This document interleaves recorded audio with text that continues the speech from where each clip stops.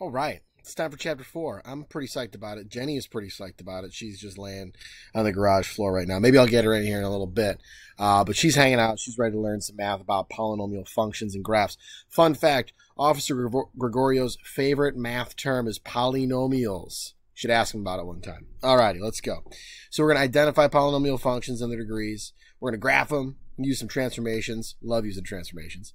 Identify our zeros, multiplicity. We're going to analyze. I mean, we're going to do so much with this. It's fantastic. Some of it's review. Some of it will be a little bit more challenging, a little newer. Let's go for it. As a recap, we've got our different names. Linear, quadratic, cubic, quartic, quintic. Beyond that, we just go nth degree, okay? So we're talking about the highest degree, and we like to write them in descending order in standard form, where it starts highest degree and works our way down, all right? So what shape is a quadratic? A quadratic is going to be something, let me get a marker here. It's going to be a U shape, or an N if it's negative. How about a cubic? A lot of times we're talking about it's like an S shape. It's like on its side, right? Or that would be a positive. This would be a negative cubic. Positive, negative. Positive, negative. All right, and how about a quartic? Well, quartic is going to be the W shape. Make sure we don't have any points in there, right? It's all nice and curved. That's a positive. And then when it's an M, that would be our negative quartic. Awesome. All right. Once again, standard form. Decreasing degree. Big deal, okay? It really helps to keep things organized. Always wonderful, a very formal definition here. A polynomial function. We have a sub n, x to the n, right, for that degree term. And then as we go down in decreasing order, that's what this is basically saying here, okay? So we're going down from the highest degree down to our constant a sub 0, okay? Awesome. Fantastic. So that might not be that wonderful for you, but let's talk about what's a polynomial, what's not a polynomial. So let's look at these 5 choices we have down here and which one is, which one isn't. Well, things you want to look for are integer exponents, okay? So exponents like 1, 2, 3, so on and so forth. Even 0, because that would be our constant, right? If we have 2x to the 0, that's really just 2, okay? So we want integer exponents. Well, A would be a polynomial. It's asking which one's not a polynomial. Here we have a fraction for an exponent, so that is not a polynomial. Here we have a negative for an exponent. Negative integers are no good, right? Positive integers or 0. And here would be an example where we have the exponent of 0 because there's no x there. X to the 0 is 1, so we're left with just a negative 5, a constant. Over here, it's in factored form, but if we distributed that 3s in, we would have 6s to the third power minus 3s. That is absolutely a polynomial, so I'm not going to circle that. I almost didn't follow directions. So only those two, the negative exponent, the fraction exponent, we're good. So this next example here has a couple parts. One, we're going to match the graph using the end behavior, and then we're going to do a little extra math down here about the leading term in number 3.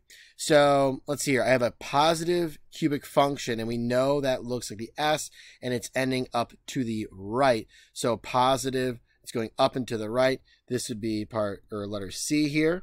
For number 2, it's a negative cubic, so that means it's ending going down and to the right, which would be B. That's this one right here. And then for the last one, obviously, we process of elimination, but I can see that I would have a degree of 2 and a degree of 2 if I were to FOIL this out and multiply all together, I get a degree of 4. That is a quartic function, and it's negative, so negative quartic. It's going to be that M shape pointing down, right, the upside down W. Boom. Wonderful. CBA. That's Cary Basketball Association when I was growing up shooting hoops in 4th grade. I could dunk. No, I never could dunk. I never will be able to, except on like the really short rim. All right. What is the leading term of number 3? So you could go through a terrible process of just foiling everything out, multiplying, distributing, and just wanting to cry. I'd rather not want to cry here.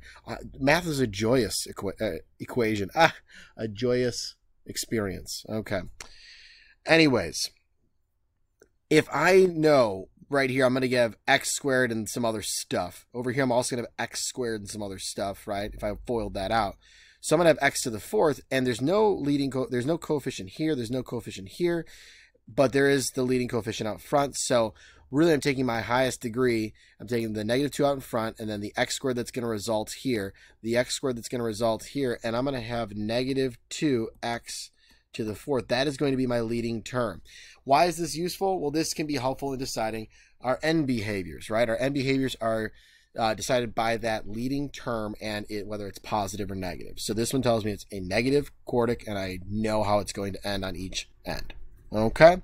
So looking at our first parts of each that we would multiply out, each binomial or trinomial even, each one, that's going to tell us, I can put those together and get my leading term. All right, so we got to find the zeros of a polynomial and state its end behavior. This is nice. It's in factored form, ready to rock, ready to analyze. Oh, this is just so convenient here. So we've got, let's get our zeros. So I got a 0 at x equals negative 5 and x equals negative 1 with a multiplicity of 1. So it goes through the x-axis there. Whereas when it's at x equals 2, multiplicity of 2, so it will bounce or touch the x-axis, right? Instead of going through it, it's just going to bounce, all right? So that's all of our zeros and our multiplicity. Cool. Taken care of there. Discuss the general appearance of the graph of the function and or using the end behavior, the idea of end behavior. All right, so this is either going to be an M or a W, and because it's a positive, and how did I know it was an M or a W? I should backtrack. I have an X times an X times an X squared. If it were all FOILed out properly, I'd have X to the fourth. So I'm dealing with a leading term of X to the fourth. There are no numbers in front of these X's, and there's no coefficient out front, so it's just 1x to the fourth. It's going to be my first term if I were to multiply all this out. But I don't have to do that to just discuss the general appearance based on its end behavior. So it's going to look W in shape, and it's going to bounce off of when it's x equals 2, which would be this spot over here because it's the most positive. Okay?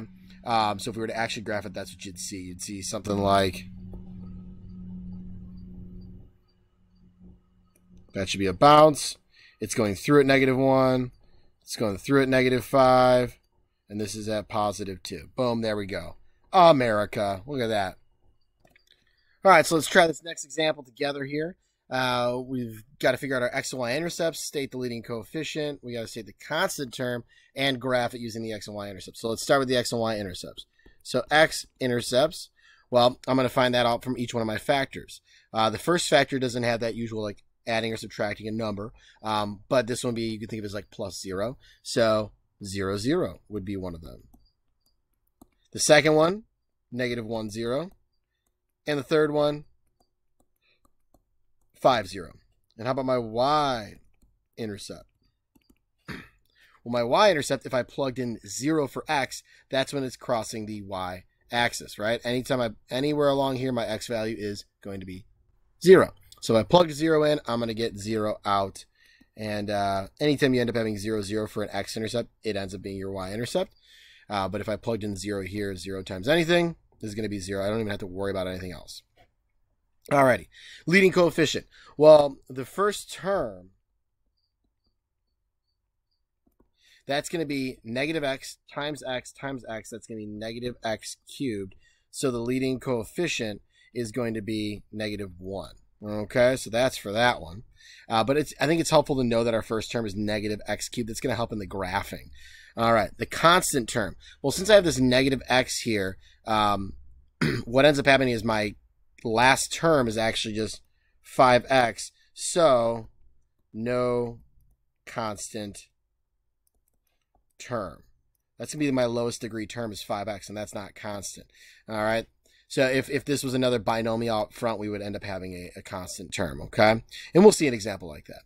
So let's graph them. I'm gonna put some tick marks down. I've got 0, 0, negative 1, 0, and 5, 0. 1, 2, 3, 4. I did count that out right. Cool. And I know that this is going to be a negative cubic based on what I had said over here, right? That is a negative cubic function. It's going down and to the right based on my end behavior, what I know about that. And that will help me, whoa, that looks terrible. That'll help me graph this thing or have a general idea of how it's going to work its way through the points, especially when we start dealing with some bounces because we have the second degree, okay? Or a multiplicity of 2.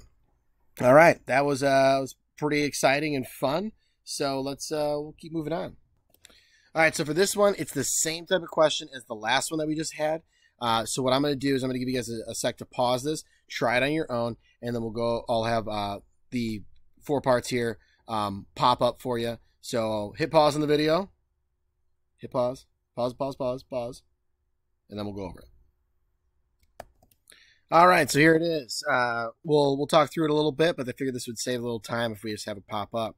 So I got my x-intercepts the same way, but this time I actually have to deal with the y-intercepts. I plugged in 0 for x, so you'd have negative 3 squared times 5 times negative 1 is negative 45. All right, fun fact. I'm jumping down to C real quick.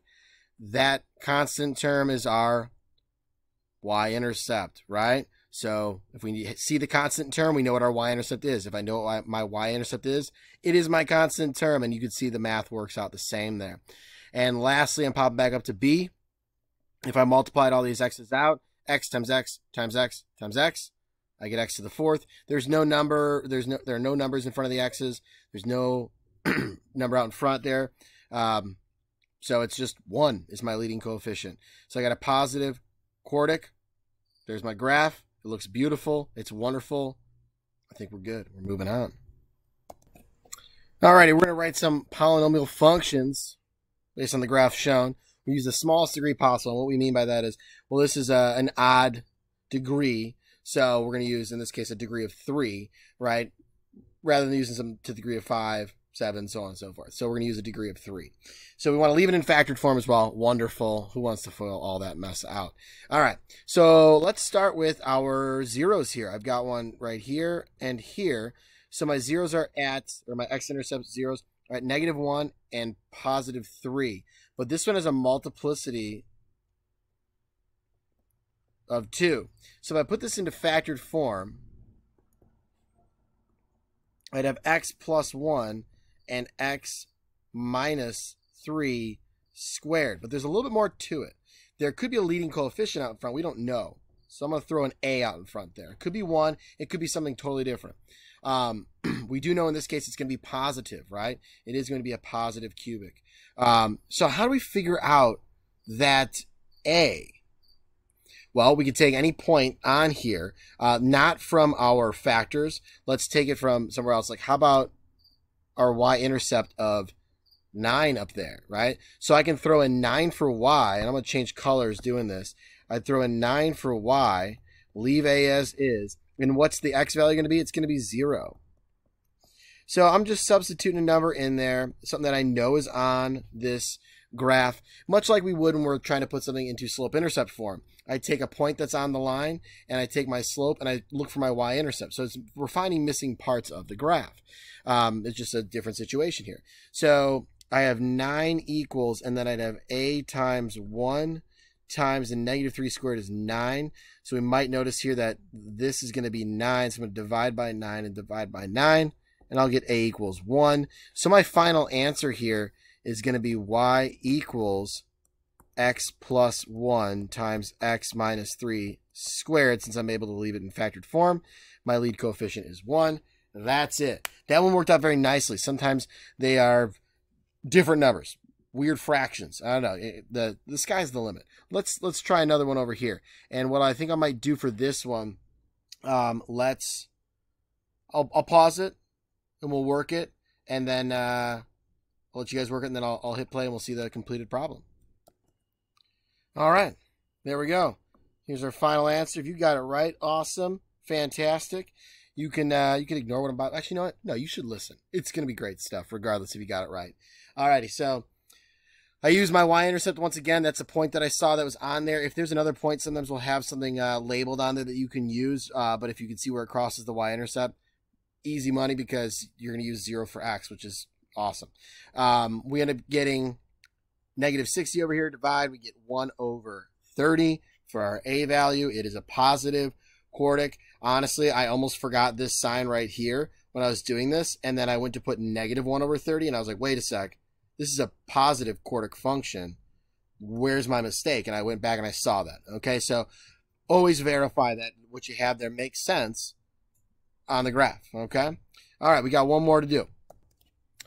All right, so I've got a graph here, and we actually have a point -1/6 that lies in the graph. Now we also have 0, 0, so you could use that, but let's go with this one just to show a different way of, or a different point and how it works. It works basically the same, but it's just a different point, but just for general practice. Okay, so once again, I'm going to pause this. I'm going to work it out and then hit play so you guys can see it. So please pause it yourselves and try and work the problem. All right, there we have it.